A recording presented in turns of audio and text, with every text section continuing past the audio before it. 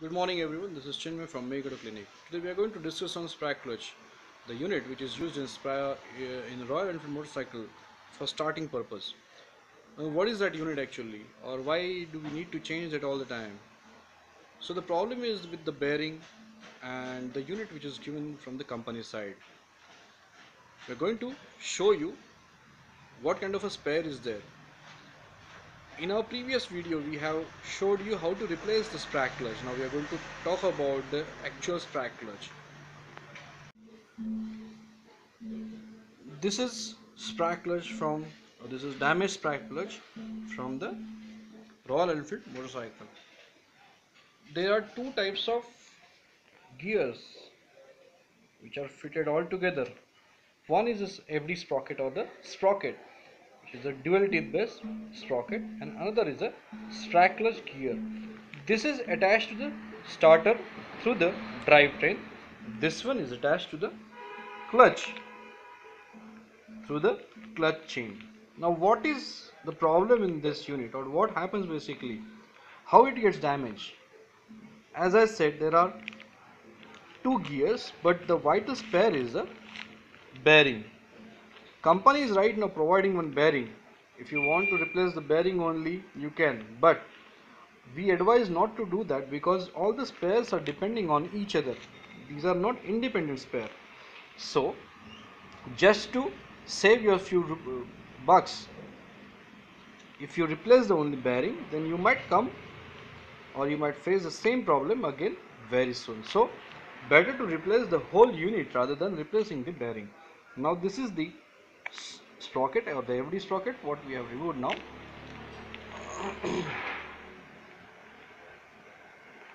As you can see, this face is very much important, and so this face is given for the roller bearing, and this face is given for the main Sprag clutch bearing. This is Sprag clutch bearing. You cannot make out the exact damage in this bearing or in the unit. This is the main Sprag clutch gear or the housing. There are two faces which are important, and one bearing which is important to get activated Sprag clutch in the bike. One is this face, second is this face, and third is the bearing. The bearing basically fits in the housing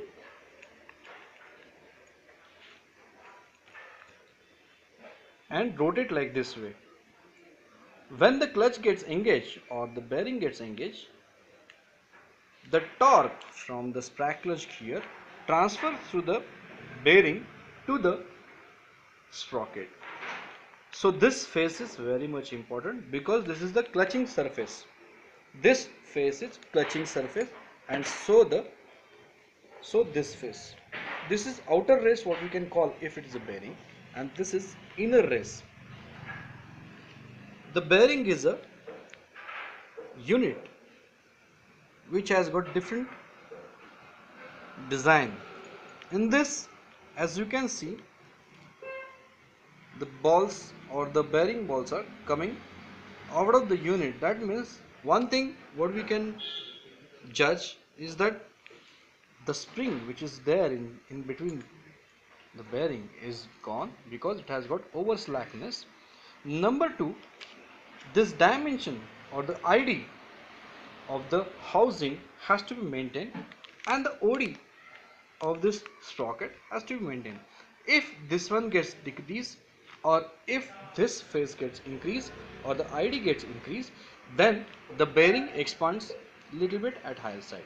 Even if the bearing gets worn out, this main surface is important because this is clutching. This basically grips with this surface and this surface.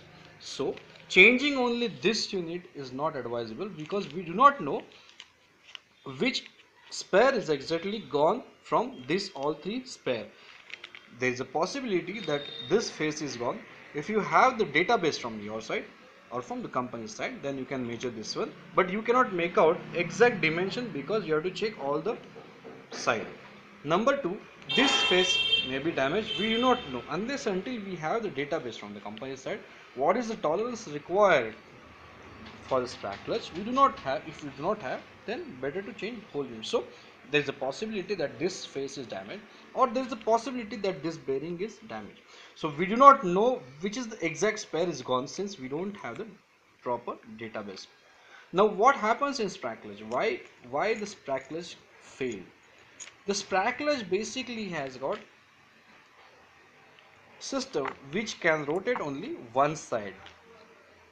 If it rotates both sides like clockwise and anti-clockwise, then the Sprag is gone. Now, as you can see, this is not under load.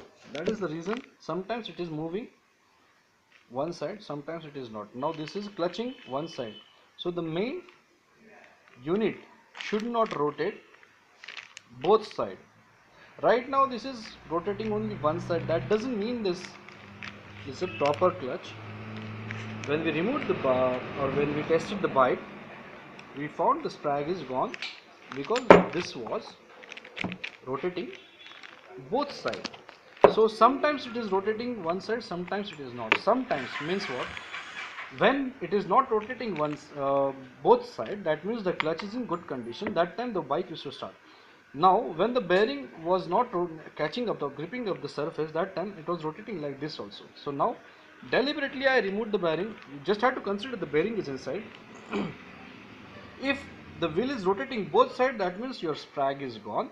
If it is rotating only one side, that means your Sprag is not gone. But you have to check it when the unit is fitted inside the bike. Without load, it will show you the Sprag clutch is working. That doesn't mean that the Sprag is proper. So whenever you are working on the Sprag clutch, first of all, never think about saving your rupees.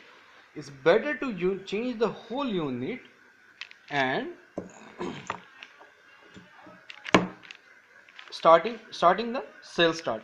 If you don't want this unit inside your bike, best way is to remove this bearing, place the sprocket like this way, and you can use directly without the bearing, so it will not damage any other component inside the bike. Generally we have found broken bearings inside the clutch casing, which may damage some other spares. So best is to either change the whole unit or disconnect the bearing, or just disconnect the drivetrain which is given for the starter. Thanks for watching. Stay connected.